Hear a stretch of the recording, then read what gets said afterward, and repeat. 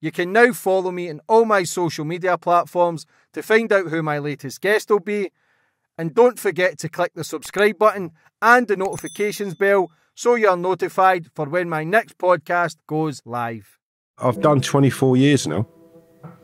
Yeah, because I went back for 4, so there's 18 and a half months just done there in the last 3 and a bit years. I found this recall as hard as the bleeding life sentence. That's how bad I felt it. I really felt it. Triple category A, you're checked every 20 minutes in your cell. You're spun twice, well, moved cells twice a month. They shouldn't have used, they said I gripped a gun in a bag and that gun was a Mossberg pump action and the deceased was killed with a Mossberg pump action. It's all absolute bollocks, to be quite blunt. What you thinking when someone put a hit out on you in prison? I hope it's, I'd have given them a few quid. I was a bit pissed off because it's 50 grand, then it went up to 100, then it went up to 2. I'll take him for a ride, and I'll take him somewhere very dark, okay, and I'll tape him up, spread eagle him to a tree, read him his life history very quickly.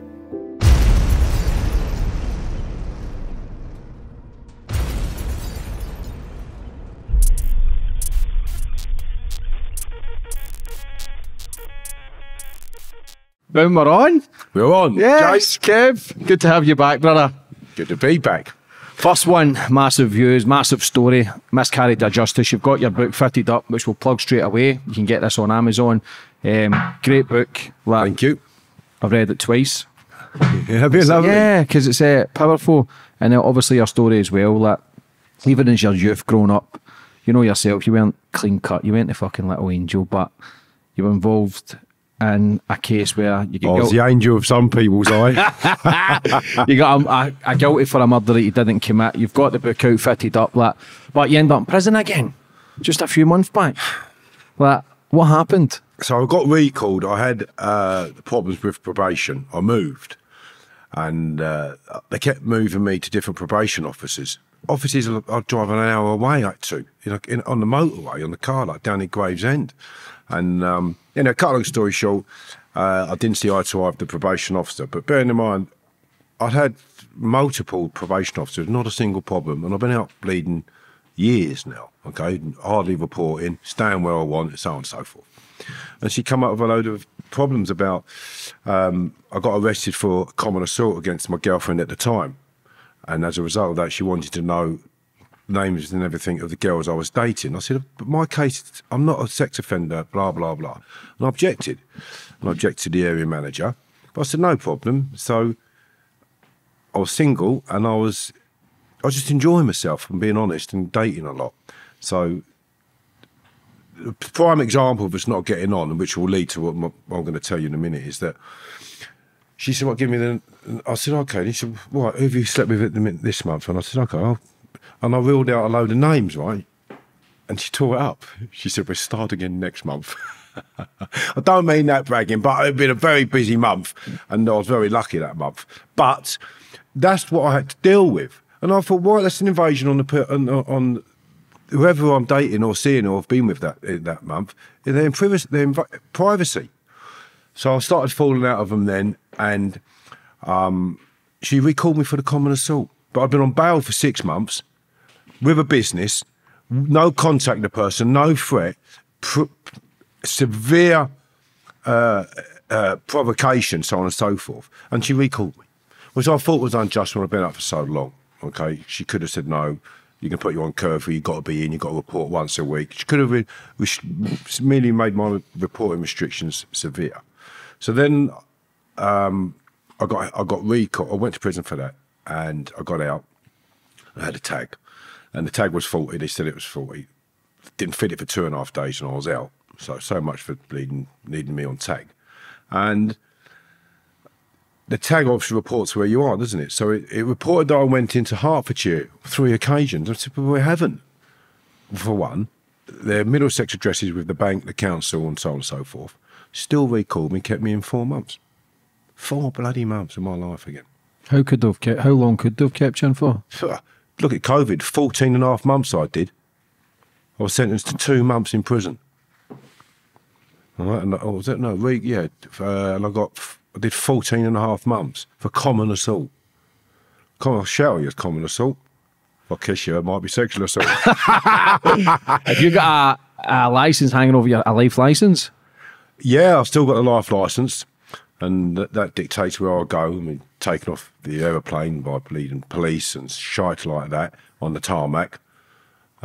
Searched on and off the planes, taken aside really badly. I've complained about that to customs and to my probation officer, but he can't do nothing about it. But nonetheless, it's embarrassing when that happens. But the convictions, my barrister became a judge, Joel Benathan, so I had to hand over to another barrister to find one. And I've now talking to Dominic D'Souza, who we wanted to do a podcast with you and discuss the legalities of stuff that's mentioned in my book and things that happened in relation to my co-D at the time being acquitted by the judge and conversations and such that went on with him in the police. So we want to go live on that and then build some momentum and we go on Twitter and the legal professions, because obviously Dominic's a leading QC, and see what the legal profession have to say about what we have said in my book. And then we're going to mount the appeal with, off the back of the Panorama programme, Last Chance for Justice, with Mark Daly and Tracy Alexandra. They conducted some, and Louise Shortier, they conducted some tests and said that it was wrong what the police said and they should never have said it. So we're going back to court or Criminal Case Review Commission on that. How long have you been in prison all in? I've done 24 years now. Yeah, because I went back for 4, so there's 18 and a half months just done there in the last 3 and a bit years. What's the longest you've been out, Kev? Longest I was out was, I come out January the 15th, 2015, and I got recalled February the 6th, 2019. So 4.5 years. See, every time you go back, does it get harder, or do you just become immune to it? It was the second time when I got recalled, so that was difficult because I knew it was unjust, and there's far worse people who should be recalled for what happened that evening. I don't think that I should have been even charged. I think that the other person should have been charged for criminal damage to my vehicle and such, and provocation taken into account, and the condition of that person on the evening. I was sober. But so I went back, and my business, and then COVID, I had to sell my car. I had a nice Range Rover, fully loaded Sport. That hurt because I'd always wanted one. And then your funding, you've got responsibilities for children or wages in the office, rents. So the car went, I lost 10 grand on that. The business obviously stopped. I've had to come out, start a new business again, which is, you know, I'd have rather have had the 4.5 years behind me in the business that I was doing than having to set another one up. How hard has that been in prison for a crime you didn't do? Like, your whole life you've been fighting to overturn this conviction. Like, how hard is that? I found this recall as hard as the bleeding life sentence. That's how bad I felt it. I really felt it, I have to tell you. And trying to do Bird, when you're doing Bird, I got my head around it very quickly. And I said, well, this is my life. I live here now. This is my home. So I've got to make it the best I can. And that's what I did. And it was frustrating with the obstacles that are put in your path for obtaining information, contacting people replying to you via your letters. So I do some letter 20 a day because I had a laptop in there and just file the letters out, change the heading, change the structure of it depending on what department or certain issues in there. And that takes time. And then nice to get that out. So you meet a lot of obstacles like that. You're stonewalled all the time. Do you think you can be your own worst enemy sometimes, though? For being stubborn? Yeah. No, I think stubbornness got me through. If I hadn't been so stubborn and had the fight in me, I'd have given in, because believe me, I can understand why people take their lives in prison. They just get worn down. Constant drip wears the stone. And people suffering there emotionally, heartache, losses, relationship splits, injustices, just terrible some of the sentences that people get for the crimes, that when you look into the details and how the police say put these cases forward, so you suffer a lot in there, a lot of suffering. And I got to tell you, it was for me, there was times when if I weren't so stubborn and strong, I would have turned to drugs and a lesser man. I wouldn't have come out the man I am. Did you ever contemplate suicide? Yeah, I did. I fucking frightened the life out of them once. I said, I'll fucking show you lot. All right. And when I got a load of tablets and took them, I told them, I said, I'll show you lot. Took the tablets. I was in the special secure unit at the time, triple category A. And for all those people that say there isn't triple category A, no such thing, honestly, there is. Just look it up on the government websites. It exists. And most people, there's a lot of people in England who know it exists. So I was in there at the time, and it just opened after the escape. I just split up with a fucking old woman. I was fighting with a mufti and all sorts like that. And I thought, yeah, you've banged me up here. This is a prime example of what you're talking to. It's relevant. So when you think, oh, fucking... Mine was anger. Like, yeah, you've put me in here. It's a miscarriage of justice. So I'll bring attention to this miscarriage of justice, all right? Wallop. With like Wayne Owen, a pal of mine. He's dead now. And I love Wayne to bits. Right? God rest his soul. I don't believe in God, but whoever's listening, right, he's a proper fella, Wayne. And he used to get loads of medication. I said, you got fucking save some tablets up. And what he did was, right, I took the tablets. He said, you took them? Sleepers and 35 Anadin, I think, and a load of sleepers, about 8 sleepers. Well, a lot to kill me, I don't think. But anyway, went behind my door. He's come to my door and he's gone, you took him tablet? I went, yeah, I've took him. Fucking hell, right? So we had a coup, right? This was a coup. Right? I said, well, I'll take the tablets and we're going to frighten the life out of these fuckers now because I'm going to go over, aren't I? I said, so let me after an hour behind my door or something. Get on the door, so I think he's taking a load of tablets, right? And he did it, right? It frightened the life out of him. He had to go to the Home Office Secretary of State and all sorts. I remember the governor, he come to me, Brodie Clark, he got done with the passport scandal with Theresa May. I like Brodie Clark, gentleman. I found him very respectful. And he says to me, when I've been in there for a while, he said, Kevin, he said, just hold it down a bit longer, he goes, because you got your Cat A coming up, review, your AAA. And he said, they can't build any more units and they can't send you anywhere. He said, they couldn't handle what I was like in there. Because it was just, when it kicked off, they had to shut down the whole prison. The whole prison. Everyone behind your door. If you're on a phone call, you're going on a visit. I'm open, now open. So we kick off at times when they're doing stuff. It caused mayhem. Digress to be there. Maybe that's why you were all fucking AAA then.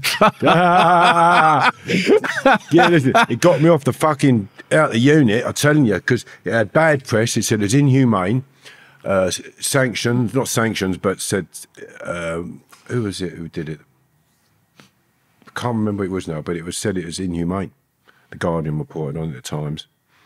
The Prison Home Office Minister, their senior medical officer, he wrote about it. So they didn't need any bad press. But, you know, I took tablets then. Well, that's the only time I've done it, and I haven't thought about taking my life. I've been often thought, is this what I'm living for? To have the constant heartache or trauma, or when I went up for the CCRC, and I was told that I had it in writing that if they didn't think there was some prospect of referring my case, they'd have shut it by now. 21 days later, they shut the case, all right? And they are blows.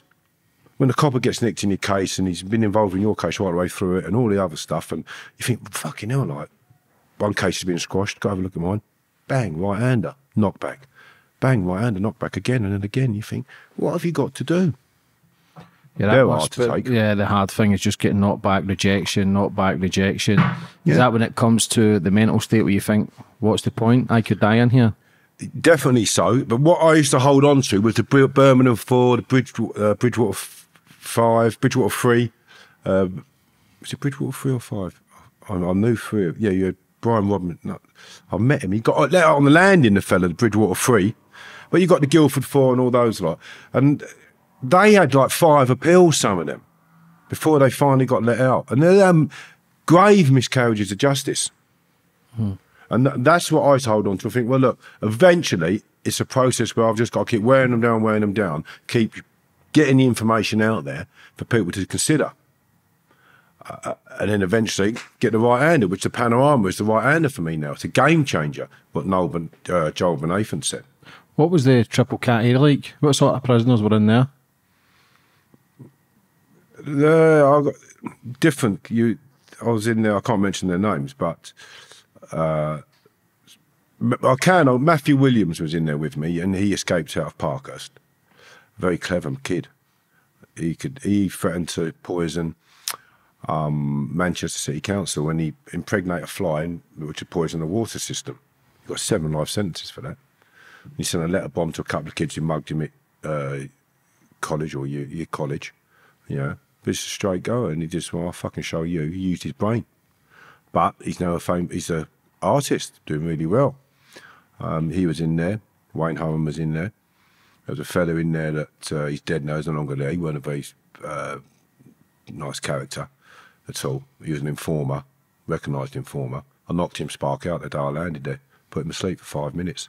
Yeah. I leant over him and said, no one can say I told him anything. That set that record straight. But, so yeah, I was a live wire, my first day into the unit, but triple category A, you're checked every 20 minutes in the cell. And you're spun move cells twice a month. You put in a sterile cell and they pack all your kit and then put your cell in there, in the cell that you're going to be in. And that's without the other searches that go on, the security searches. It's very, very intense. Focused like I've said it before, a Nazi camp. You looked at, there'd be a screen over there, and behind there'd be psychologists writing notes on you, monitoring you.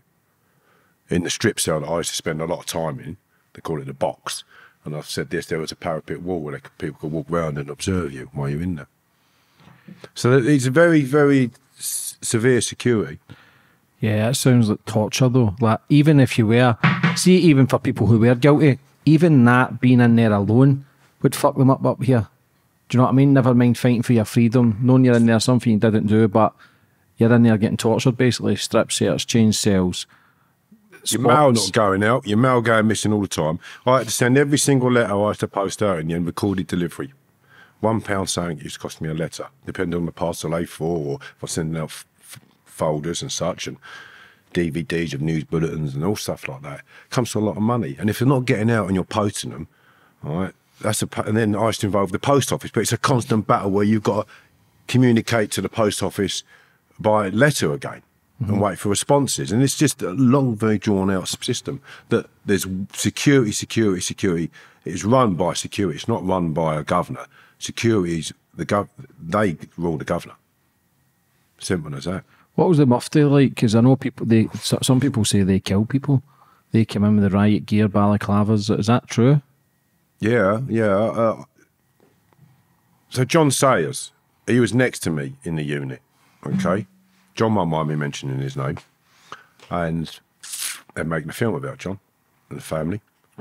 I think they've made it with Steve Rafe, haven't they? But either way, sorry about that. So he was next to me, and the Mufti had come in on me. What did they come in for me now? I'm not sure if it's a time where I got on the bell and told them to go and get kitted up. No, I said to them, 2 boxes in the ring. I said, when 2 boxes in the ring, the bell goes off. He went, yeah, I said 2 boxes, the bell's just gone off, go and get kitted up. So they've gone off, and I had a tear up with them. And they're dressed in all black riot kit, and they're bloody, like the body armour and the boots and the helmets and the shields and that, and gloves, and they get the coshes out. And they come in on my cell many a times like that, and you're just trading with them. But the idea is to get you into a corner by using force. They come in, don't they? But I knocked the shield man out once, done his jaw, and I think all sorts of bits and pieces. And I was quite successful fighting with them. But believe me, I mean, my eyebrow got split, my eye closed. That closed right up. That was a cosh. Yeah, I can't put my arm right back up here because they ripped all my ligaments once when I was getting wrapped up. That was on camera. And then camera got destroyed. That was all in the units. So the violence with the Mufti, it's... But believe me, I'm proud to say that, and any prison officer out there that's been involved in that Mufti with me, and I was discussing this the other day, what they had with me was that I would tell them to go and get kitted up because I want to fight you because you've taken a fucking liberty. Different, big different kettle of fish than them coming in on someone and that person thinking, fucking hell, you know, they might be angry, but they're fighting because they're frightened, not wanting to get at the mufti. There's a big difference there. And that tells them something, that when that door's opening, I'm coming for you. And I'm fucking going to get stuck into you. You better be bleeding ready because you're going to have a good workout. Better than you've done in the gym. Were you still getting to use the gym in that, Kevin, train? Because I know you've done boxing for years. Were you still getting to do that in AAA? Yeah, they had a gym in there, designated area you could go to at certain times. Like you can't stand in this bit here because it's closed off where they serve food. Oh, step on it. You get nicked if you stand on that again. Shit like that, you know, you fuck off. But that one of the fellas I told you I knocked out there, I don't want to seem like always violent, but you're in an intense place where it's run on violence. You must get that into your head. Everything's do it or we'll wrap you up. Simple as that. There's no negotiation. You don't go to like a prison in Argentina. They do 4 years training to be a prison officer. We do 6 or 7 weeks here. Completely different, you know. Why does everything have to be violence? Why do they have to spray pepper in your cell to come and wrap you up when they could just spray a sleeping gas and put you to sleep and you wake up a bit calmer? And what's the money in it? It's got to be, I don't know the cost, but either way, the system's all wrong. And what did you ask? What was you talking about there? Sorry, I've lost myself there. This fella, so in the gym, and I had a fallout with this fella, the same fella. He wanted to use the weights bar, and I said, listen, you've used it, we want to have a go on it, me and another fella, Wayne Owen actually. So it happened, and he got belted, and they come running over, like I say, they come sprinting over to the unit, all right, loads of them.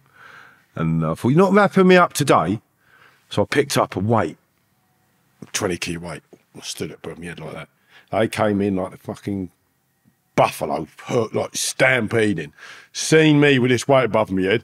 They went like the Keystone Cops to their feet. I went, yeah, gonna wrap me up, are you? Fucking hell. Well, I put the weight down, Kevin. Yeah, I put the weight down, but I'm walking. Put the weight down. That was it. Walk to the block. But I had to use that method to defend myself. I hadn't hit any of them, so why do they want to wrap me up? Did you ever think when you were getting wrapped up that they could have killed you? Yeah, no, yeah. I was told they were going to kill me. He said, we'd kill you, one screw said to me. I went, yeah, take the cuffs off, we'll talk about it. I knocked him spark out, that fucker, when the cuffs come off, but he was threatening me. Actually, big bodybuilder. Was there many people in prison? I know the majority of people say, oh, we're innocent in this, but is there many people you had discussions with that were fitted up? Yeah, Peter O'Toole, fitted up. Who was he? Brummy lad. He's doing life for murder over here, 33 years. And when he went to Spain for a murder over there, this Cody did, they don't have PII, like secret information. And they just give it to him. This Cody just went the other way and blamed him for everything as a silent witness. And he's doing the bird for it. And there's people like that, you know. It's just sad. There's other people, not just the miscarriages of justice. I mean, there's a good few cases in there, but in a way, but it does happen. I mean, the Criminal Cases Review Commission and the Court of Appeal accept that they make mistakes, and there are people in prison. The police accept that, so there is a percentage just by their own mitigation. Mm-hmm. But you see these people just fall to the wayside, just give up in life. Do you see a lot of suicide in there, Kev? Yeah, I've seen some suicides. I was running with a very dear friend of mine the day before he took his life. And I sensed something was wrong with him, and I asked him. He was a very strong character. You know, they had 16 months left, and that was very sad. But I've seen others as well, others. I've got a friend at the moment called Robbie Highlands. He's just been released from prison before Christmas. He's got one on TikTok, it's on there, right? Fit Up and Fine Back. Have a look, or the Instagram. So he got released from prison. He's riddled with aggressive prostate cancer. One step at a time on a Zimmer frame, slowly. Dumped in hospital. He's got to have an emergency operation. He's had that now, and they're going to give him a prognosis of his cancer. And they cut his tag off him, so that's how he is. He's just got out of prison like that. They left him in hospital, nothing. No one's visited him, no change of clothes, no toothbrush, nothing. And I drove all the way to Wakefield last week to see him. Bang. Come out of London, and I went up there. And that's how they leave you. I've seen people die in prison. They've had all his bowels cut away, and they're putting nappies in his cell. Putting his dinner in his cell on the table and shutting the door. And I asked the door to be open. I went, Garrity at him. It's all shit on the floor. His nappies were shit. He couldn't get out of bed. Food with mould on them. 2 weeks he'd been in there. And that's no word of a lie. I mean, I ended up caring for him and he died. Lazarus, God rest his soul. Turned to Islam, but he was a loner, real loner. But he wasn't, he was Jamaican. And got that. And he died. And I took care of him. Very sad. And yeah. When do you see people breaking the most? Is it at the start of the sentence, middle, or the end? Because I know a lot of people get out, they've done a big sentence, they do something stupid just to get back in. They become so institutionalised. When did you see the breaks in people? Start, middle, or end? People always suffer at the beginning if they're new to it, even if they're not. Like when I got recalled, you could see fucking like a lot of the time you're just chewing everyone's ears, telling them your story. That's what you see. Some of it's to bring some attention to what happened to me because it was such a travesty. I mean, the compensation at the minute we're discussing with the Home Office because they said they imprisoned me wrongfully. So you've got to try and get that out of some form so it becomes through discussion and letters. But you see a lot of people at the beginning have that frustration or the fucking dread of, my God, I'm banged up and listen where I am in here. And then they get used to the routine and the way of life and they make a few friends and they settle and you see them change. But I see people break. Normally when family things happen, if their old woman leaves them, or if the sentences are just far too long, you've got nothing to look forward to. If you have nothing to look forward to, what does it give you to hold on to? Fuck all. How can you look forward to something, but if you're doing over 20 years, like how does people keep going, like you say, without the break, without showing the screws that you're struggling or breaking? Because that's the last thing you want to ever show them. But how does people then get through it? Like, because you'd have seen the strongest people become the weakest, and the weakest people you thought he's not making it and become the strongest. Like, what's the main ingredient to then get through something so long? Keep fit. Use the gym. Don't become couch potato sitting in your cell. You're in there enough anyway. Get out. Otherwise, you just become. You just, you're, I won't say cell rat, but you're just living in a cell with nothing, TV, smoking, or whatever you want to do. So keep yourself fit. Try to educate yourself. So I got a sports distinction in sports nutrition. It took me 4 years studying. So a lot of people do degrees. And try to use your time to make it happy in there. What you play an instrument. Find something to do. Because you've got a lot of time to do. So you better find something where you get enjoyment out of, which is good therapy for you. I had a budgie, so I was living with another mammal in the cell. That was great company because you interact with them. My budgie used to fucking eat. When he was eating, it was going, when I was eating, it would go, nice, nice. And when he was eating, he would go, nice, nice too. Right, so I did it, and I got drunk a lot. I did get drunk a lot. That got me through it. Great parties I used to have. Good parties, dancing, thinking you was the absolute bollocks. But I've been drinking my ooks lately. I was on it last night. Whoa, I couldn't stand up. I still drink it. I brewed 100 bottles, right, for an evening with Kevin Lane, as you know, right? And people are going nuts for it. Still now. So I've got to do another batch. So I used to drink that. And luckily, the visits and the stubbornness. I'm not going to let you bastards get away with this. So the reality of the situation is that I did bring the English government to the negotiating table because they said you're never going to be released in 2010. They should admit your guilt and do the offending behaviour courses. But then there's some paperwork was sent to my solicitor, and that caused me to be released and an appeal. Lord Chief Justice Rafferty stepped in on my appeal, and she shouldn't have done. And she was my prosecutor's friend and was sitting at his hospice when he passed away, and they set up the Callister Trust, where trainee bowsers get funding and helped during their training. She stepped in on my appeal. She's never going to overturn it, was she? My case was his best case he ever had. So I got turned down on that, and now we've got the CCRC, the Panorama one coming up. How many prisons have you been in, Kev? I can tell you. Forgot. No, I had 18 moves in 4 years. The first 4 years. Bouncing me about in and out of the units. Lay downs, 28-day lay down. Calming off period for stuff like that. Strange, really, because I was calm. I wasn't going there angry. Things had happened in the prisons I was in. I got sent on a 28-day lay down once for using too much force to defend myself. It's 2 fellas.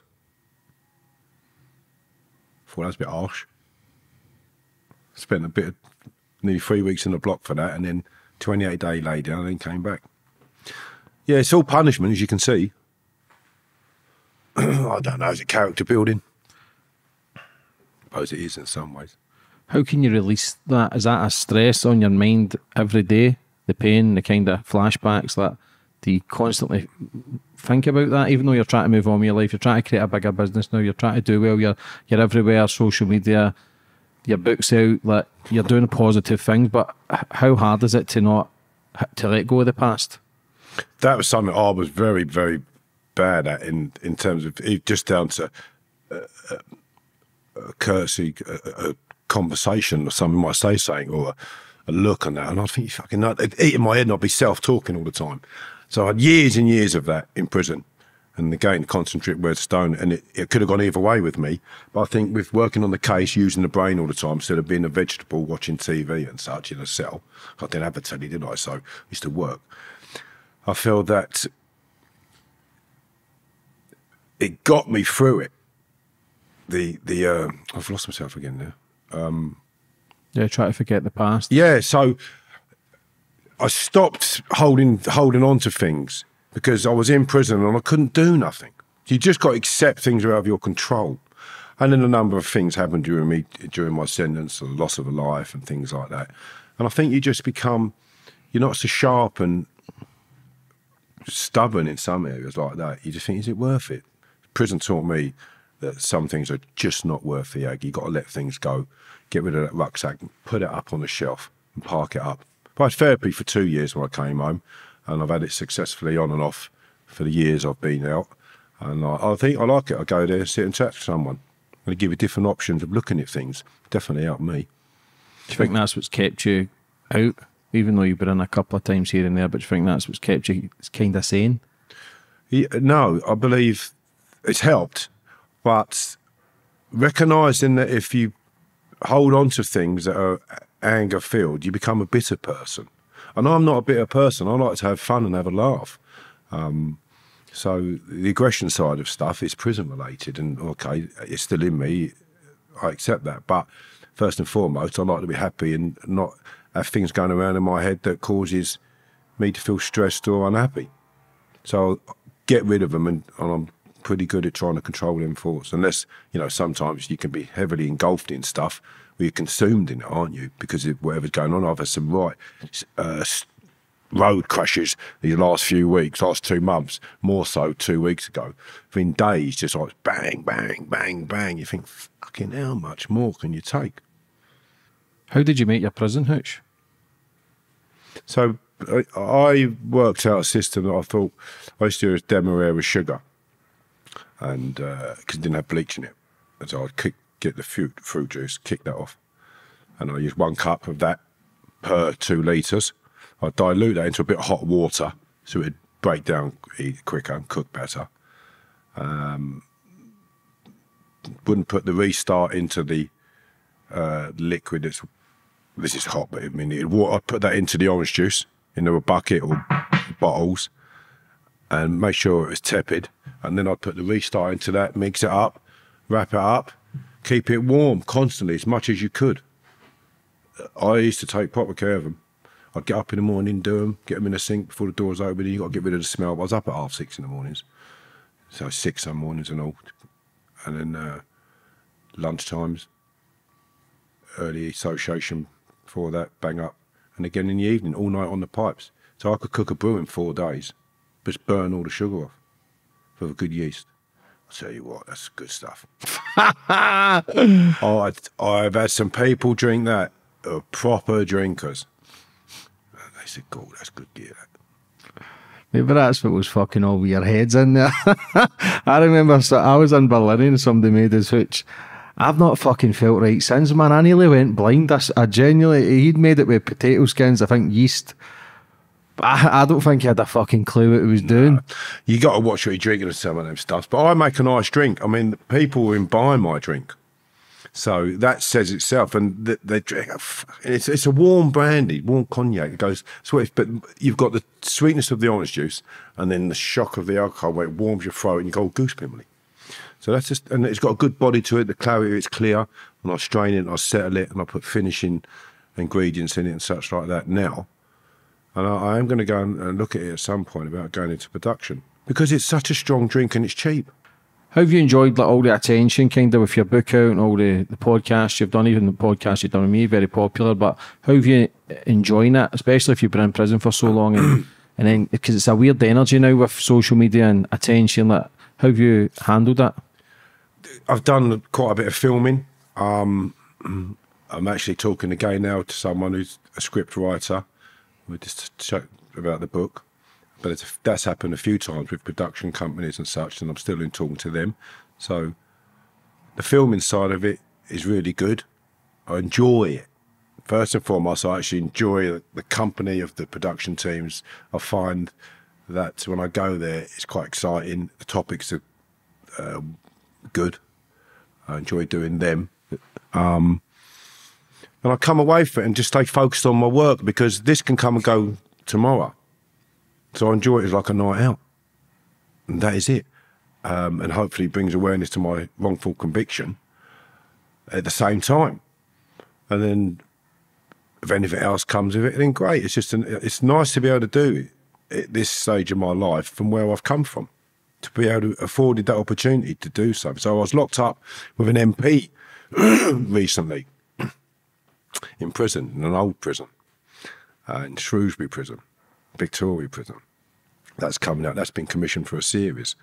But there's stuff that's going to be shown on there that's going to just, I'll say it's saying anything anyway, right? But I've really enjoyed that inside. But I was locked up again. But the company was really good. The person I was with, the fellow I was with, is a serving MP. And it's quite unique. So that side of things I really enjoy. But I've been in some situations where something happened at another documentary company I was with, and they said something about, well, look, something got, and I said, well, I'm not bothered about the film. I said, I'll just leave. I'm all right, thank you. I said, appreciate it, but I'll just leave. And they said, oh, no, that's okay, it's all right. And it was something simple, a request that I had a friend with me, Kenny Collins, Hatton Garden. He came with me, he goes to a lot of places with me, but they didn't want no guests to be brought or be able to wait, and it was in Mayfair in a £10 million house. I said, well, he's 82, I'll go with him then. They said, no, and then he stayed. So in the same breath, it hasn't got, well, I will do anything and chase it like that. I enjoy what I do. The people that are filming me at the minute saying it's great filming, so they're very happy with it, and may it continue and some good come of it for myself and a lot of other people. Yeah, good on you. Let's talk about your case, Kev. That, is there any chance it's going to go in your favour and everything get overturned and get your... Yeah, they used some evidence that they shouldn't have used. They said I gripped a gun in a bag and that gun was a Mossberg pump action and the deceased was killed with a Mossberg pump action. It's all absolute bollocks, to be quite blunt. And Tracy Alexandra for City Westminster Police conducted that review for Mark Daly of Panorama and Louise Shortier of the Innocent Project and found it to be absolute rubbish is what they said. Now, if you imagine if you're in a jury and you've been told that I've gripped a gun, blah, blah, blah, and there's been forensic residue found in it, it's had a used gun or ammunition in there, it's quite damning, isn't it? Yeah. Well, that's why I got found guilty, as well as a wealth of other material in that book. And there's no black order on that book, and stuff in it has never been asked to be taken out or any issues legally from police or the people that are mentioned in there, because it's all factual. And the people that do read it, and I'm talking about right across the board here, whether they be politicians, journalists and such, they just say, how can this country still have such travesties where people are corrupt and the systems are being bent in order to satisfy. It's the canteen culture, isn't it? You've got the CPS, you've got the criminal justice system. They're all in it together. The police, it is the canteen culture. And that book highlights it, and it embarrasses them, really. In today's society, they can still get away with sending you to prison for something you haven't done. There was 2 years charged, is that correct? And one got out? Yeah, one got out. He's now back in for another contract killing. And that person, I've been spoken about because they've been complaining about saying I'm endangering their lives. Well, the book's out, all right, by mentioning them on there and things like that. But those people are flying through the system, really are, getting everything you could ever want. But once I go up for my appeal, we'll be asking questions about confidential chats that took place in a number of prisons and information that was given that was used against me by my co-defendant that was kept without my knowledge. So there's going to be a lot of questions asked about that. And this is why we want to do a podcast with you, with Dominic D'Souza. Yeah, anytime. I think that'd be really good. And we discuss the legalities of that and other issues that are right to the point. And it's factual because it's documented. So doing a podcast with you and Dominic and then making our application to the CCRC, as well as I'm actually talking to them about a documentary. So I have a collaboration with myself and another documentary company, or one about me. And it'll be the book. Because I've been told that the book is a great skeleton for a documentary or film by many people. So if I do a documentary on that, it'll be like Barry George or the Guildford Four and stuff like that, where the documentaries go out there and then it's right in the public eye. And there's people are asking questions now right across the nation. And they're almost corralled into I go out for a pill. And it's in the public domain what's taken place. So don't just brush it under the table because the public are watching you now. And I feel that will, regardless of the Panorama program, I think, it's not regardless, but regardless of the documentaries and that, the Panorama program is so powerful and it's been proven that they shouldn't have used the evidence. So that alone should squash my conviction. In the meantime, I'll do the documentaries in support of that. Barry George, was that the Joe Dando guy? Yeah. A poor bastard, man. Another particle. Fucking one particle got him guilty. Yeah. Have you spoke to him? Yeah, I used to see him down the church. He was a bit of, he's fucking photograph birds and things like that, didn't he? And that, but I used to talk to him, and he's slow, but he knows what he's talking about to quite a large degree because he's discussing the forensic issues with me. I was talking to him about who he was using and stuff to do with the police investigation and stuff that, we had common interest there. But he always sat on his own, which was handy for me because I wouldn't have gone and sat with the fucking nonces who used to come down there at church as well. Wankers. I used to sit and have a chat with him, but not sit with him whole service, go and sit with him at the end and have a chat with him in the tea room and that. But I used to talk to him. Amazing. It's a network of people, isn't it, that have got information in relation to the criminal justice system. Yeah, somebody always knows something that you don't. Do you know what I mean? Like, so, see, because he was in for killing a woman, was he not getting terrorised in there? No, people thought he was a miscarriage of justice. So there's some people in there that get terrorised, but that pertains to the crimes they're in there for. What was it like being in with sex cases and that? Like, fucking I went in with any of them. No, but in church and that, when they were down, and because I used to work in the gym in Berlin, and they were always down. I think it was E-Hole. They used to come down first thing in the morning. I had to give them fucking shots, and yeah, it's fucking horrible. I was gym orderly myself like you, and I Yeah. used to growl at them. Fucking wankers. I hit some once. But they Two were so well rapists. protected in there. I'll tell you something about paedophiles and such. They stick together. There was 2 rapists. There was about 18 and a half stone, 20 stone, these 2 fellas. And they raped 3 14-year-old girls and left them for dead, all right? Anyway, I was Jim Orley and had a row with them in the showers, these 2 fellas. A bit volatile then. And other paedophiles come running to their aid. They all got stuck in. I'll tell you what, I was a bit lucky that day. But it taught me something then. Christ, they stick together, that lot. Hated it. Like, just couldn't bear being around them and being in their fucking, you know, they come and use the gym. But in Franklin was good because they had their own gym. We didn't have to mix with them. They had their own gym orderlies. That's what they started doing. But in Rye Hill and places like that, I was gym orderly and you had to start mixing with them. But I was going through the system then, so just blinkers. But it's a vibe, it's a cold, do you know what I think? It's like a cold, airy vibe with them. Or the old men, like the beers, they kind of had you just look at them, they look fucking weird. Yeah, they are. They prey on the weak, the vulnerable, people that are far weaker and vulnerable than them, and they do the most disgusting things to them. What does that say about the mindset? Yeah, it's gone. And they wanted to do integration with us and them in the Wise magazine in Whitemore and other prisons. And they was trying to integrate it so it cuts down on costs to visit rooms, movements all the time, more screws, all things like that.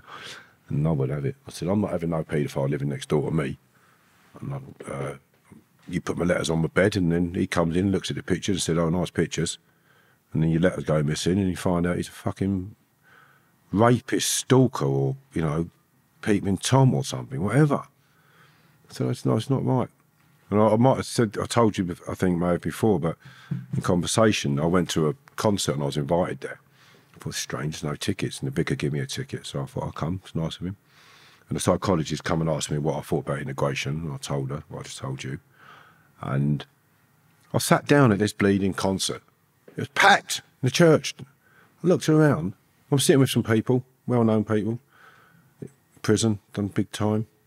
And I looked up at the fucking band, and one of them was involved in torturing war veterans across Europe for their savings. Polish war veterans, he was Polish, getting into them, wrapping them up with his gang of fellas. And I chased him off the wing. He landed next door to me, and I said, you fucking better be off this wing when this door opens, mate, or you're going to get it. And he went. But I looked up, and he was the only one that you could have, it didn't look weird, you know? The others look weird, paedophile weird. So we were race relations. That's what that was. Race relations, they called that concert. I stood up. I said, this is bacon relations, and we should be bashing them, not clapping them. And I'm leaving. The guy's going, get him out. I said, I'm fucking leaving. Don't worry about that. Went. So, yeah. I don't think it'll work. You'll have more deaths. They had 5 deaths in 2011 in the high security estate. People being killed. God knows what will happen if you start mixing paedophiles. Look at Grendon.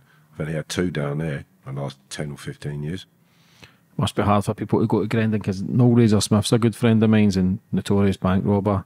Went to Grendon, changed his life, but they're sitting in a room, circle full of fucking nonsense, and they've got to share stories. That it must be hard for people to really try to change their life to then bite their lip to not attack them. Terry Ellis's book, Doing Bird Time with the Beast.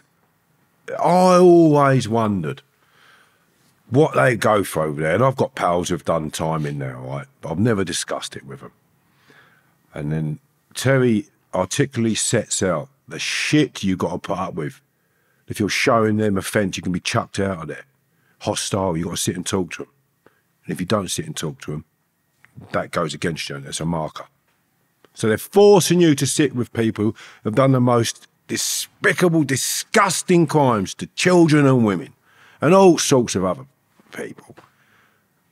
And you got to talk to that people and not show that you are disgusted with him. Well, what are they saying then? You got to act and be full. But you shouldn't have to act and be full, should you? You should be transparent and honest. I said, I don't like you. He's a fucking predator, a beast. And I don't agree with what he does. But you're saying I've got to agree with what he does and be nice to him. Well, you wouldn't be nice to him outside of here. I'm sure you wouldn't. And that's what they're forcing people to do. I think it's disgusting. That tortures you when you come home. Like my pal was in, he said, Kevin, fucking honestly, 7 years my mate was in there, right? 7 years. And he says, Kevin, I can tell you the things that go through my head, the stories I've had to listen to. Yeah. But I think that would do more damage too.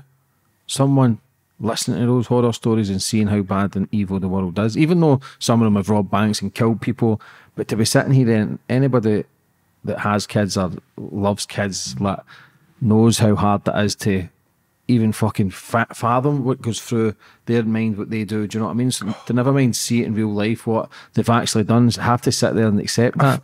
That's difficult. But that, how can you? That's why I've always questioned people who went to Grendon as well. But I can't understand how they can. I know they're trying to change it, and I get that, but I still can't justify how, if somebody's talking about killing kids and raping kids and doing all the mad shit that they've done, like serial fucking predators, and they have to sit there and as if to say, not well done, but just it's just I can't understand that. They have to sit there and talk to them about their crimes and try and find rationale of it. Really? Rationale? Well, not so much rationale, but a reason why they did it, the problem behind it. All right? Now you're just fucked in the head.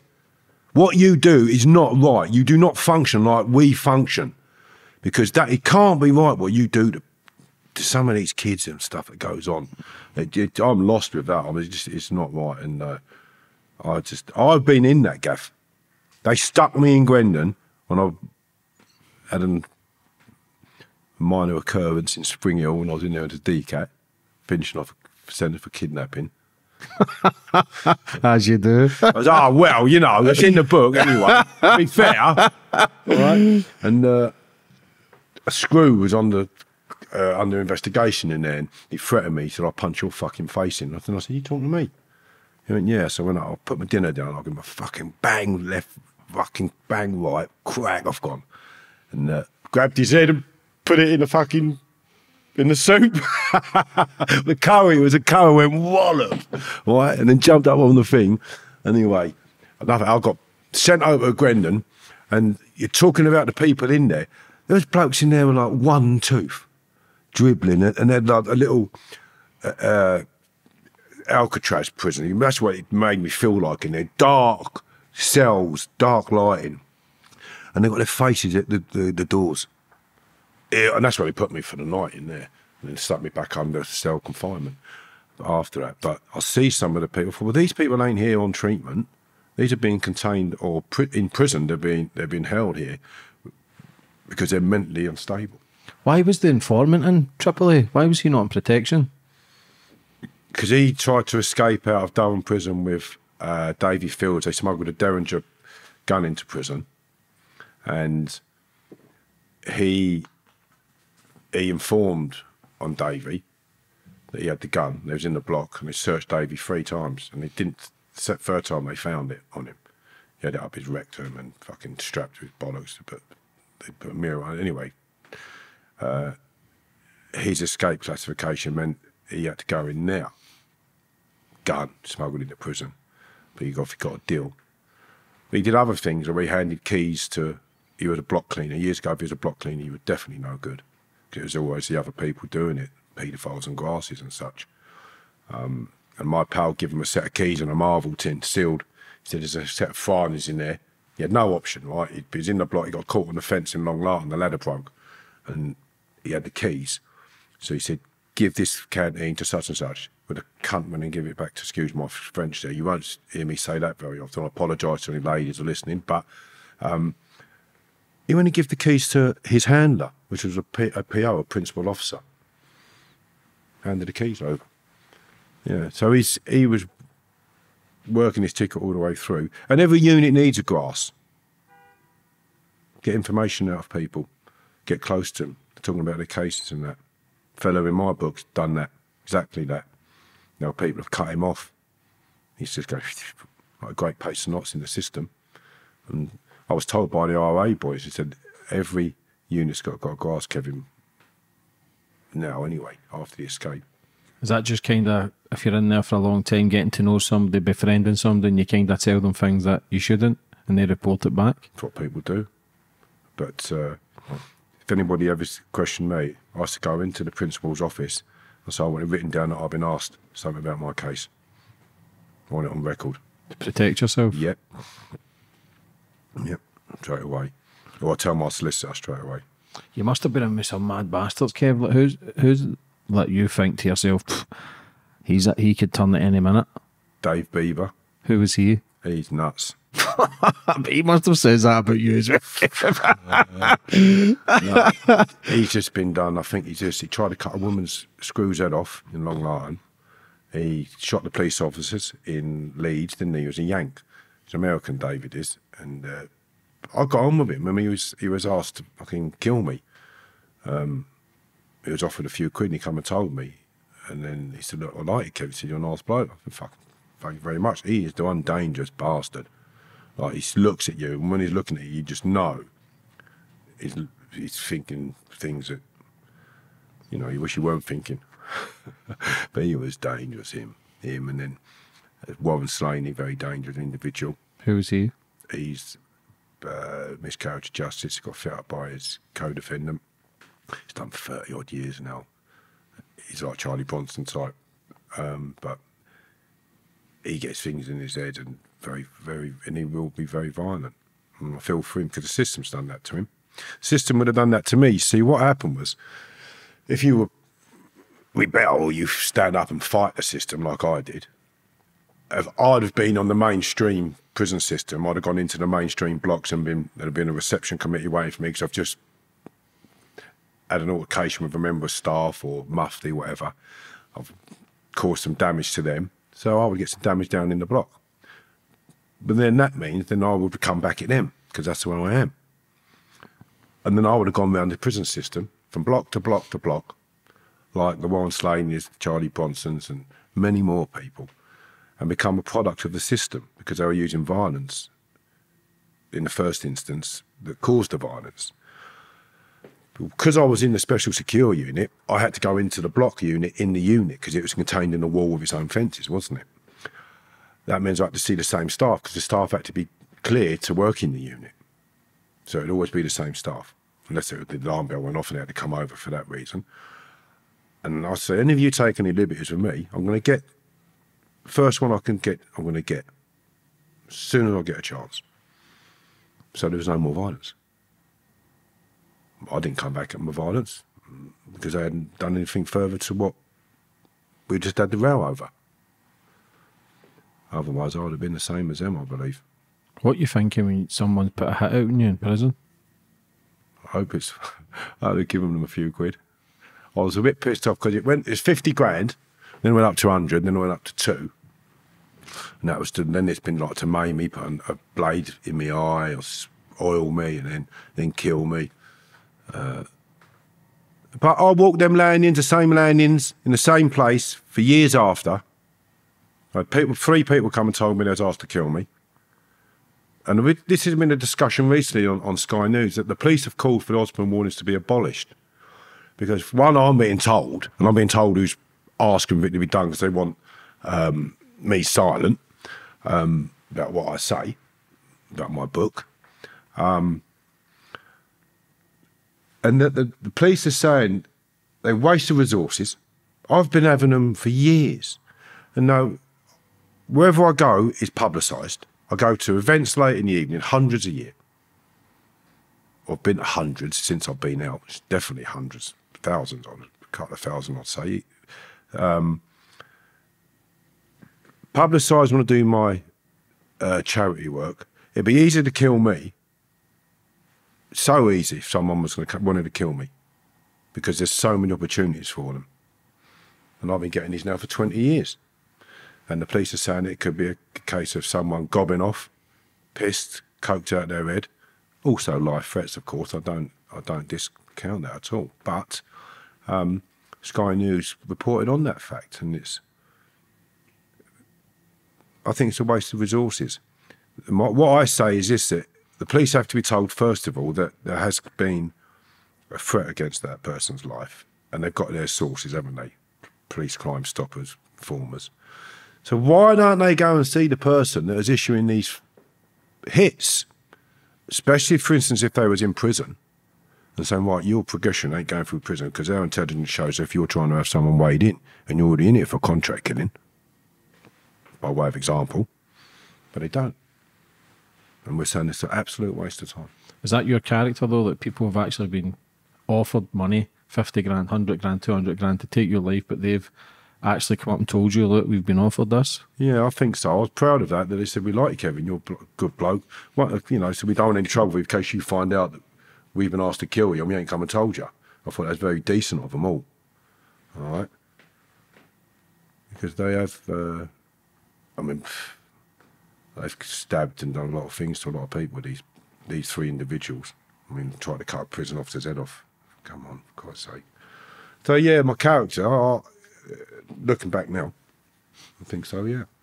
I just like to have a good laugh. I mean, a good pal of mine, Noel Cunningham, he's asked a question about me at my evening with Kenny Collins and that, and he said, his wife, his girlfriend actually, Lee, said, what's Kevin like in prison? And she said, every time he stepped out of that cell, he was smiling.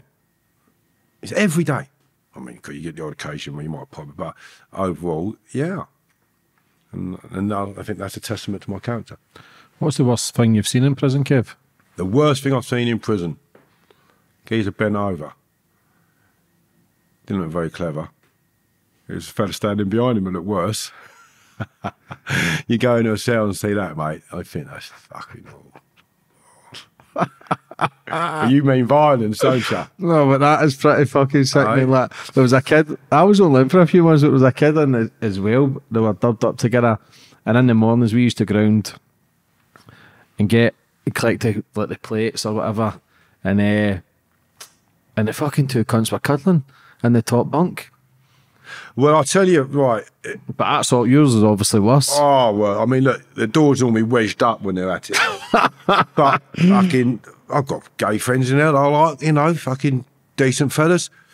For me, in terms of, done their burger, I didn't bother that one, all right? And their sexual preferences. And so anyway, I've walked in and they're fucking at it, banging away. I thought it was fucking disgusting. Oh, it stunk. Smelled of shit. Oh, it's horrible. You say the worst things. I mean, look at Lazarus dying in that cell. I like, that will never leave me, that. The violent side of things, of course, there's so much of it. It's just, where do you start? I mean, terrible things. Ears falling off from oil, slashing and stabbing. Yeah. Yeah, I've seen a lot, but mainly the oilings where people get oiled up and you see just their face change there and then, like a Batman film, you know, just fucking terrible disfigurement and screams. I thought, God, I hope I don't get oiled up. I mean, it happens so often down there now, in these prisons. It used to be hot water, but now they make this bleeding napalm, boil oil or melt plastic and put batteries in it and sling that in your face. Yeah, it used to be water and sugar, though. Yeah. I try to look back on my prison system, on my prison time, and think I seem to be holding on to more when I'm out and such, and they just come to me with times that I've had. And I said yesterday, I have had some of the funniest times in prison. Christmas. Crying with laughter. Because people are very resourceful. And if you think about some of the crimes that people do or the effort they've got to put into getting out, putting it together. So I used to brew hooch and I'd nick my mate, Graham Bailey. Graham was gay, right? But he was a quiet old man, didn't bother no one. I was going to have a drink with him. Fucking nice, right nice conversation, all right? Cockney. And we killed a gay geek, I think, who tried, it was something like that anyway. I think it was, but lovely fella. So he used to get me the pipes, the oxygen pipes out of the fish tanks because he used to look after the fish. And I used to put the pipes out of my booze into another bottle and then filter it for the smell. Very ingenious. But I've had some great times in prison. You have to make the best of your situation, don't you? What you thinking when you see two friends that were shagging in the cell? Yeah, but it goes on so much in there, like people you would know of, but it goes on so much. They have like prison husbands, don't they? Kind of jail gay thing. Jail thing and that. But if I ever get banged up again for a long time, which I please God hope never happens, and I'm saying please God I don't believe in him, but figure of speech, I'm going to get myself a pair of tits and I'm going over to Women's League. You can fucking do that now. Fucking right. I want to be a woman. I want to be known as Christine. I'm getting over there because there's so many now going over there and they just give you a pill to stop you getting an hard on, get a pair of tits, and I want to be a woman. And I'm getting over there. Mm-hmm. And I'll be cuddling women. I'd rather be doing that than going on. Never cuddled a man there like that, but I thought I might as well go and cuddle a woman.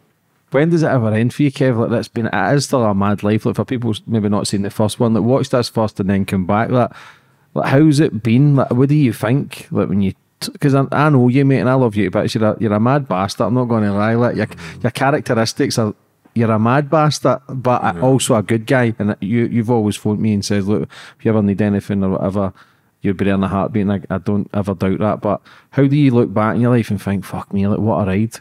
It's only just beginning, but what do you think? I said this the other day. Literally, you're hitting on things I've been discussing. I was saying, fucking hell, when I look back over my life, on what I was like. So I dived off of a balcony in a club onto the dance floor. When? Well, I was 18. I was working on the doors, and it kicked off, and there's loads of people come to the area for a tear up in this disco pub up until 12, disco club. When the disco started, all the modern music started coming out on the screens and that, MTV and all that, right? But they had a proper DJ floor. And it kicked off in there, about 50 fellas fighting, massive pair up, and you couldn't see the dance floor from blokes tearing up. So I got a can of CS gas, dived off of the fucking balcony, right, and into bang, flattened all these blokes. Literally, they were shoulder to shoulder fighting, right? I stood up and just turned around with CS gas, just turning around, spraying it, got them all out of the club. Gone out, and that was in the paper, and I'm thinking, fucking hell, like, why did I do that? I didn't really need to do that to stop fighting. Might have been a long-winded way, but I used to do daft things like that, and I think I have done things that have maybe put me where I am today in how people receive me. But in the same time, I've had some fantastic times. A lot of it spent in prison. But as a young man growing up, being the character I am, and the people that I seem to associate with and mix me are all, obviously, real decent people. And I'm proud of that, real decent people. So I might be a bit crazy, I might be a bit wild, I might like a good time, but very kind, and I mix with kind people. So far, the ride I'm on, it happened for a reason. And I went to prison for a reason. And that reason may be now, this is my calling. The TVs and such, and the charity work I do, and obviously my new company, Module Manufacturing Limited, where I've designed a home out of galvanised steel, and I can provide a home, say a 2-bedroom barn, 44 foot by 21 foot, for £125,000, delivered turnkey, beautiful black barn. And I've also taken that house, and I've had a structure designed, superstructure on wheels to carry it about, to move it if I want, if it isn't built out of foundations. So that gives millions of people options in this country now under what's called portable and temporary accommodation, where you can wheel the house in on wheels. I can take the wheels off and lower it down onto a foundation. Again, that's another option.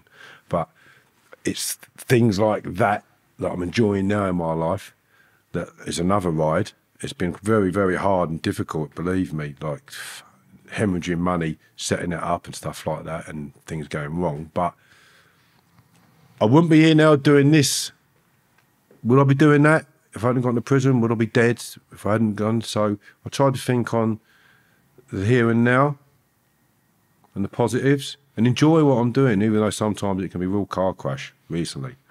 I mean, it's very difficult situations down to importations and using a company in Turkey that transport company that was bogus, not bogus, but a bit cowboyish, charging you more than they should have done, and wasting 12.5 grand on transport we could have saved, and then other stuff, learning curves about. I'll give you a prime example. So we had designed this product, it came over, and we had to wait for my partner in Turkey to come over. His visa was declined. We had to pay £3,000 to get his visas approved because we're unwrapping our first homes. So we want to be here when we do it. That took 3 weeks and a lot of money. In the meantime, the meadow where the home was, where it was dropped off and delivered, was wrapped in this super tarpaulin, real thick stuff, all the way around it on the roof and everything. And for some reason, they didn't put the tin sheet on top, protection, just to transport it. The birds broke all, crows pecked all holes. All the ceilings come through. During Christmas, coming up to November, then the snow, we had to get all the walls, rip it all down, take it apart and do it again. It's come over brand new. So you've had to strip it down the frame and put it all again. That's hard. When you're ill for 2 weeks, right up till Christmas, the cost you've got to find for that. But although these are the problems I've had, the last few days seeing the house it's finished and put together, you think all of that is worth it because I've designed a beautiful home that is going to help millions of people out. I've got a little white house, picket house, for instance, 1 bedroom, 45 square metres squared, £100,000 delivered to your turnkey. Galvanized, beautiful. And I was in them yesterday, warm, no heating on. And it's blistering outside. We put one heater on, the whole gaff's warmed up. So would I be doing all of this now if I hadn't gone to prison? Who knows? Will I be doing the TV and that? No, I don't think so. See, because you're free now, can you, even though you're still, can you still enjoy it because you know how good it has been free with the years you've missed, or are you still bitter? No, I'm not bitter. When I got banged up a couple of, in Shrewsbury doing this filming, and we were down to bare necessities, we had no water for the sanitation as such. We only used buckets and no electric for kettle and cold, no eating. It's a real grimy cell. Just got on with it, and I realised I was pottering about, and I wasn't moaning about it. It just you appreciate things then, and you realise how easily you can revert back to, well, what have I got to do to take care of myself in here now in terms of food, preparation, things I need, even down to putting coat hangers up on the wall made out of matchsticks. Just get on, done with it. Where someone else think, fuck, where can I put my coat? Oh, fucking hell, no. That's the problem. It ain't the problem. This is what I'm used to doing. This is the life I lead now. And it made me realise where I've been and where I am now, where I want to get to. I mean, that is the only thing I ever took out of a course is where I am now, where I want to be. Well, fucking, I don't want to be back in prison. I want to be free, leading a good life and doing good with the money that hopefully I'm going to earn for a lot of people. As well as provide homes for people that can't get them. Beautiful homes that are mortgageable as well if they come out of foundations. Mortgageable house. So I'll sell you a house for £125,000, mortgageable. Go and buy a bit of land with permission on it. You've got a cheap house. So yeah, I'm really happy with what I'll do. A sales pitch there, eh? But yeah, good on you, mate. This is what it's all about. How can people get involved for them? For people watching this, maybe, do you know what, that sounds good. Like, how can they get involved? Have a look at the Module Manufacturing Limited website or Instagram page. That's just not finished yet because we're launching this month. But we've got a number of products on there as well as a website in Turkey for homes that we build, massive homes, palatial, no money. And they build out there with, they build in a way that we should be building over here. Putting houses up in well, they are now in many ways, but I put a house up in 7.5 days. How long do these houses last? They're mortgageable. No, like structure-wise, like obviously if houses are built in brick, cement, like they'll last for 100 years, 200 years. Yeah, look around London, see steel buildings, galvanised steel buildings, or bridges and British Rail stuff still standing there over 100 years old. So they wouldn't be mortgaging these if they weren't going to be there for the next generation on after that. That makes me focus. When I do these, I've done these homes, it makes me focus on what good there is for me left in life still to go forward and do. And it's an enjoyment that I'd like to do. If you find something you enjoy, you never have to work another day in your life, do you? Yeah. And the faces, the smiles I see on people's faces when they've seen my homes, like, wow.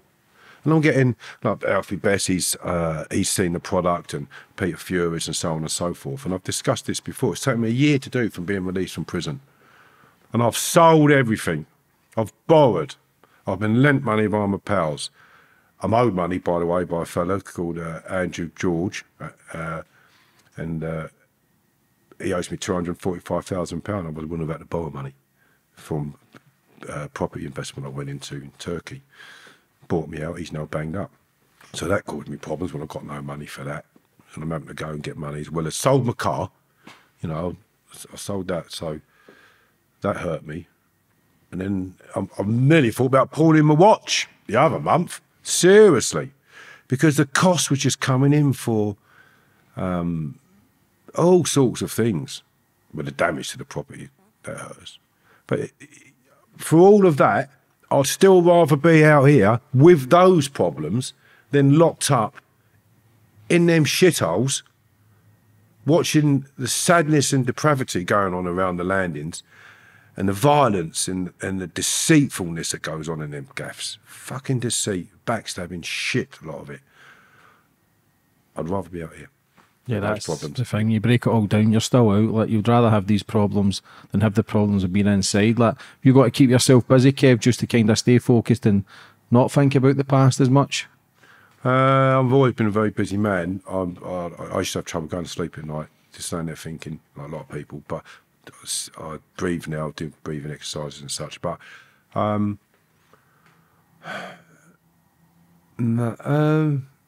no, really, I've just always been a busy person. It's proactive when you're busy, and you get a lot more done. I like to be busy. Being locked up in the cells was hard for me when I first went away, because I used to walk back and forward.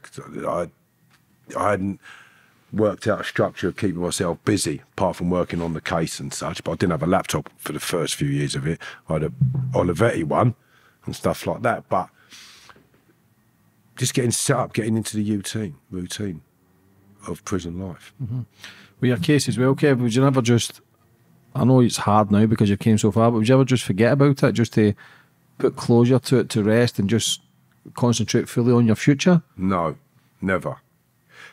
What that book does, it's not just primarily about my conviction. If you look at it in the whole, that book shows that the criminal justice system is in a fucking state still, and it's still corrupt.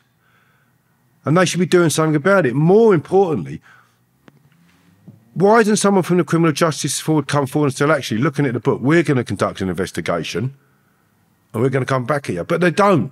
You won't see that in England. They don't like apologising to people when they're wrong, even when they overturn their convictions. So I'm buggered if I'm going to go away and let them do what they did to me when I won't know, I'll never do it. Get my conviction overturned, I'll stand on the Court of Appeal steps and I'll say, I told you so, I'm a free man now. Right, let's go to the pub and have a drink, and I'm going to get on with my life. The system is completely fucked. I had a woman on just yesterday. Was it yesterday, Steph? Yesterday, Sarah Sands, an old man sitting at the shop, 77, ended up befriending and abusing 3 of her sons. She went round with a blade, killed them. She got 3.5 years. The system then doubled her sentence because she said it was too lenient. She nearly got over 7 years. Disgusting. So you go to some countries, they'd see that as a crime of passion, right? Or like Spain, you kill someone, you can pay their family off, give them some readies. You know, they might have killed the husband who's a breadwinner. You have to, you know, they look upon it a bit differently. But that travesty there to that lady, just, I don't think... We're very draconian in England, aren't we? Our laws and such. And ruthless, yeah. Ruthless. But so is America, man. Some of them are doing 100 years, 200 years, 300 years. It's fucking nuts. We're going like America, though. Do you not think that? Yeah, in Glasgow it used to be 15 years for a murder. Now people are getting 35 recs, 40 recs. But what they do in Scotland is, if you admit your guilt halfway through, or do the offending behaviour courses, they start progressing you to go home. Yeah, you get your home leaves and stuff. But they start sending you through the system because they're saying that is, you're doing the courses. You don't have to admit your guilt, but you're doing the courses. Whereas in England, they say you admit your guilt. I was very lucky where I did the offending behaviour. I did certain courses in the end that I didn't have to discuss my face. We took a judicial review, my solicitor, and won it. So if he reduces his risk to society by in the prison, whether it's working in the gym, he's got to be security cleared for that. It's an escape risk if you're in there because you've got, you know all the rest of it. Go through the wall with a bleeding weights trolley, whatever. I wanted to go to Scotland for that reason and see my family up there, and they wouldn't hand me over. The English authorities said, "You're not going to Scotland. You're not going back there. You're staying here to serve your time. Get every day of you here, didn't they?" Did you ever think about escaping? Do you know what? I had a way out, okay? And I spoke to a pal of mine over the phone the other day about it, okay? So I knew it'd be useless for me, children. Say your kids need a kidney or something and they're ill or something. So escape was no option for me, although they had me in that classification, because I would always be tied to my children. And if they need me, I'd be there. That's the sacrifice I made, not escaping, but I could have got out. Yeah.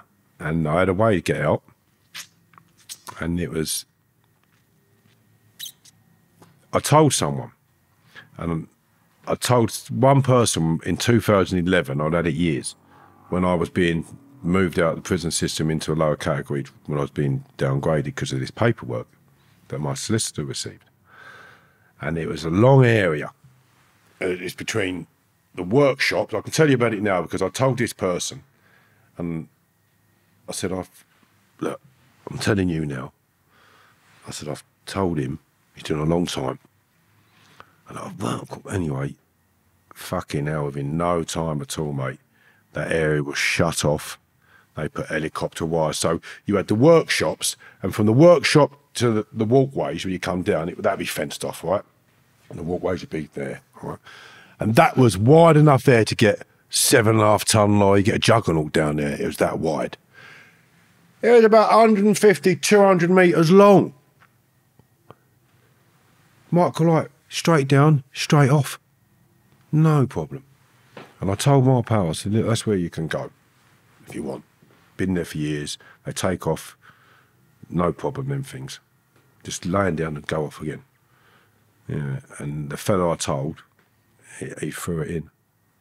Yeah. And now he's going through the system. But my mate, I was discussing it with him the other day. I said, remember that? He went, yeah. I said, yeah. So anyway, I had somewhere, and I never looked into it. I just thought that is a way out.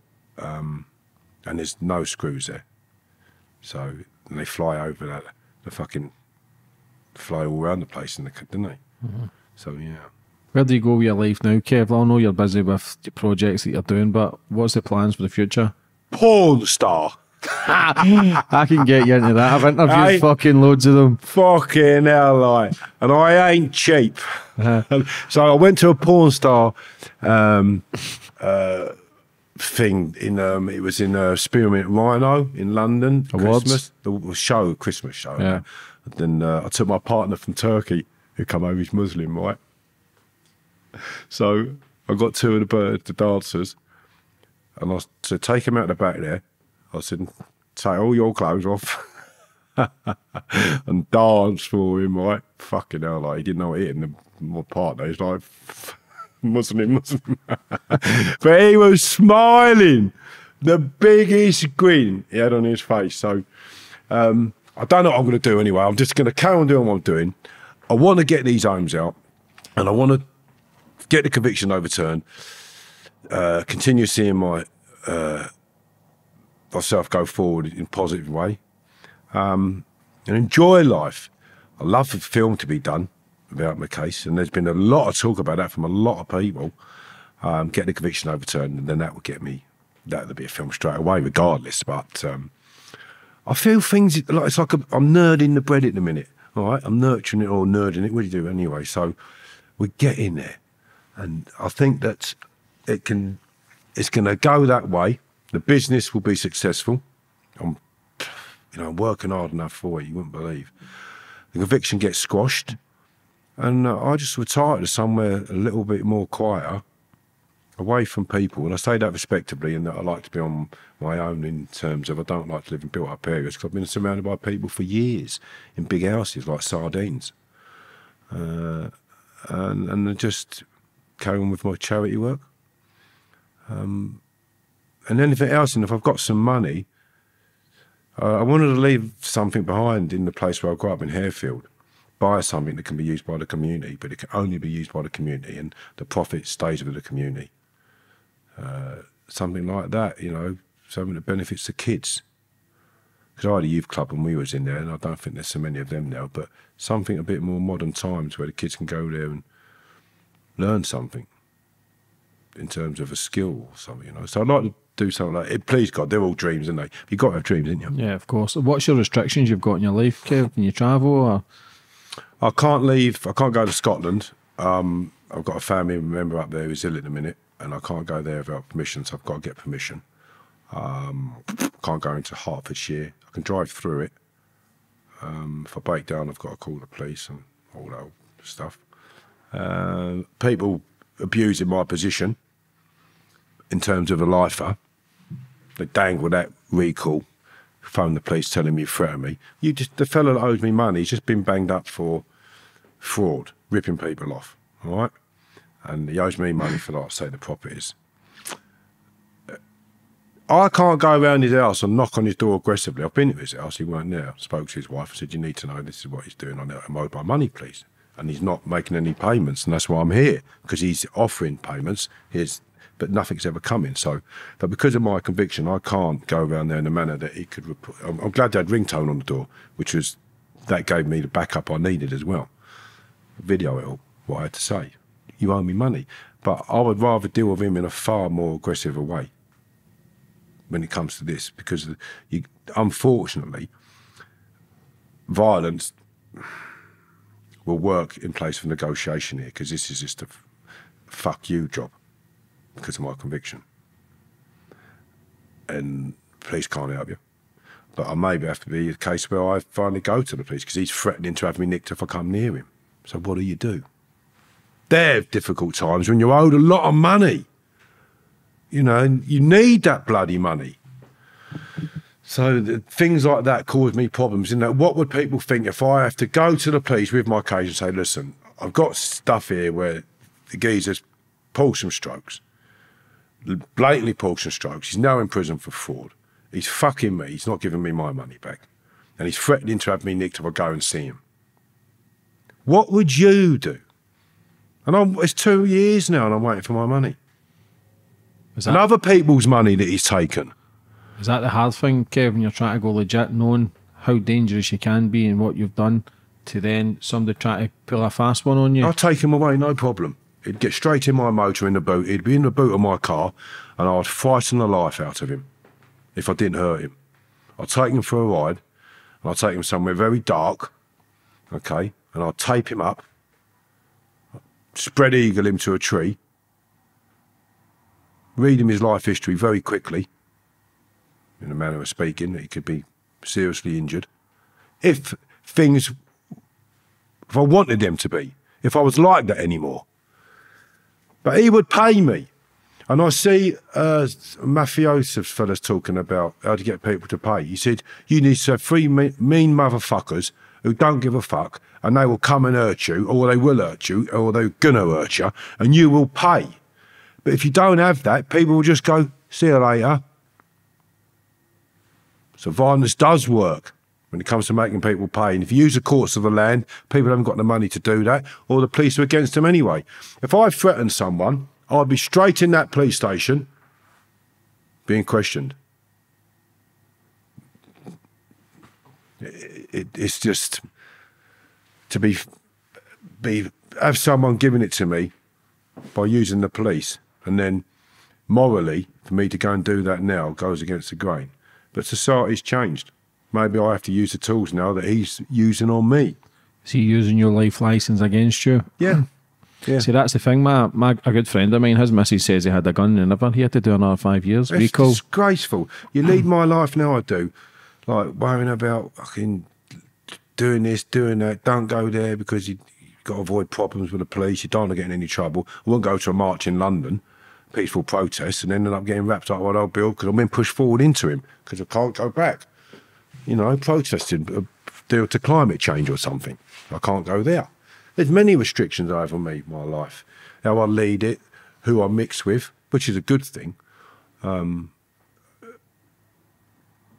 Because that imposes a little bit of puts the brakes on you. I'm not so blasé where I go now or anywhere. Like, I wouldn't go somewhere, a real rough house. I mean, I ended up in a Satan Slaves clubhouse in the Black Hills in Dundee. I just went out on my own one night, ended up there. And will I do that now? No, because I'm a little bit calmer now. I think, before, I wouldn't throw caution to the wind. It was exciting. Yeah, okay, now let's get in there. So that keeps me out of a bit of trouble. Did I tell you the thing about what the angel said to me when I was up there? So I was taking E as a kid. He'd come out, I started taking him, right? So I've ended up in this clubhouse. They've got speakers as big as a door. And they're broad Scottish accent, you know, and the music. And I can't understand what he's fucking saying to me. Right? I can't understand. My cousins were getting pissed and started talking, right? So I look like, imagine what I look like, can't you? I was 20, 21, something like that. Driving a new, I was about older, like 25, 26, I think. I was driving a nice BMW, dressed in all green gear, you know. And he's shouting something to me. And I thought he says to me, "Do you want a pill?" I went, "Yeah." He said to me, "Are you old Bill?" He said, get outside, get outside. He says to me, "You fucking old Bill," I said, "You cheeky bastards." And I thought he said, "Do you want a pill?" Then, yeah, up there. So I would, them sort of incidents, you know. Anyway, give me a pill and I went back in. But I'm not condoning these either. The fucking shit they are today, so I'd imagine, but not like the old days. Mitsubishis. Mitsubishis, Denison Menaces, rhubarb and custards, you know. One in, you're fucking going all night. I'm really happy. But the restrictions place things on me like that, so that's a good thing. Yeah. Do you miss the old Kev? I miss the old Kev where people take liberties. I won't hurt you, don't tread on my toes, I won't stamp on yours. But if you're taking a liberty and you're treading on my toes, I'm going to have to come and stamp on yours. You don't have to use violence. I mean, taking that fellow away and fighting the life out of him, that tells him what could happen. Or could have happened. But that is a kidnap. Holding someone forcibly.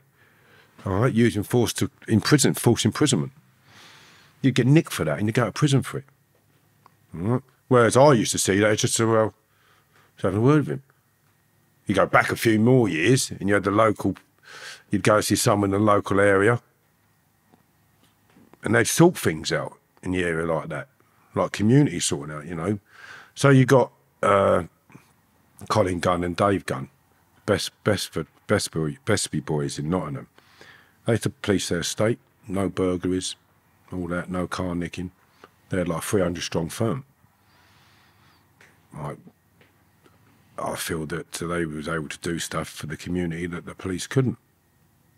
People could know their houses weren't get burgled by a load of fucking skagheads or crackheads. You know, searching for nicking whatever they can get their hands on for gear. I mean, the police can't protect everybody now. Again, society's getting to the state now. There's some areas where people will go to people in that area who are predominantly well-known, violent men who can take care of themselves. To sort the, you might get someone who's a real arsehole. You know, like, you get a good idea on someone say, couldn't have happened to a better person. Like a nan, I'd say, you with me? Right, nasty bastard. Well, sometimes these people need to be put in order because they're doing stuff, inflicting hardships and pains and bullying and such on people in the area. Real nasty people. And they might have done something where it can be sorted out a lot easier. Do you have any regrets, Kev? Loads. Loads of regrets.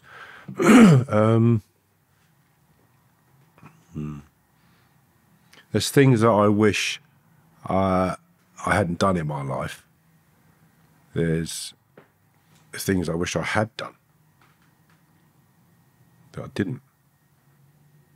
But if you hang on to those regrets in a manner where they eat you away, or use those regrets to keep you doing the right, that's what I do. And hold on to them in the sense where remind yourself. Because whether the pain they've caused you or pain you've caused someone else, I'd rather I hadn't done that or caused that or been party to it or been subject to it myself. Yeah, I hold on to them for the right reasons. For anybody that's struggling in life, maybe in prison, what advice would you have for them? In prison, Maybe if they're in prison or just struggling in general. you've got to find yourself, in general, right, it costs nothing to smile, okay? Try and do one thing at a time, one thing a day, and achieve one thing a day. So if you're not getting out of bed, then tomorrow I'm going to get out of bed tomorrow. I'm going to go and sit in the front room or sit in the garden if it's a nice day, grab a bit of fresh air for 5 or 10 minutes. Do one thing different that's positive. Whatever it is that you want to do, different to what you're doing. But you have to do that. And then build on them positives and keep going forward. What's all your social media links in that, Kev, for people that's maybe want to message you, drop you a message, talk about the book, talk about your stories, what's your links? So you got Fitted Up and Fighting Back Instagram, Fitted Up and Fighting Back Facebook, TikTok. If you want to learn how to make some booze, have a look at them. Right. Twitter, I don't really use that, but I'm going to start using that. And because you get some good coverage on that, especially with the Dominic D'Souza podcast, because that'd be, Twitter's probably, I don't know if it's more the legal debate. It's more inclined to have people of that ilk on there. I think maybe, I don't know, collectively. So, yeah, Fit Up and Fighting Back. Get on there. And the books, I mean, I've sold, but I've got to do another order of books. Books are flying out. Just from my website alone, 685 books last year. Just from my website. So it may not seem like a lot to some people, but we've done, as well as people walking sales and such, there's 1,000 books gone. That's without Amazon. That's without Gardeners, Waterstones online. We send thousands of books a year now. And one family, that book done 4 of the family. And like you said, I've read it back to back. People sending, there was some messages, 3 out of those 10 the last month or so. They said, I've just had to pick up and read it again straight away. And I'm really proud of it. Yeah, good on you. Would you like to finish up on anything? Well, I'd like to finish up on, right? Sometimes when things are so difficult against you, amongst all odds, I mean, I've had real car crash since Christmas and before, real car crash. Probably why I look so tired. But there's people far worse off than me. My mate Robbie Islands on the TikTok, have a look at that. The TikTok pictures of him walking around and being in hospital and shit like that, riddled with illnesses and things. And I thought, I was hard done by. And I went up to see him and laughing and joking. So, yeah, there's someone worse off than you, and just keep going forward and smile. Yeah. Kev, listen, always a pleasure, mate. I wish you all the best for the future. And no doubt I'll see you in a few months for whatever else we've got planned. Lovely. Thank you very much. Cheers.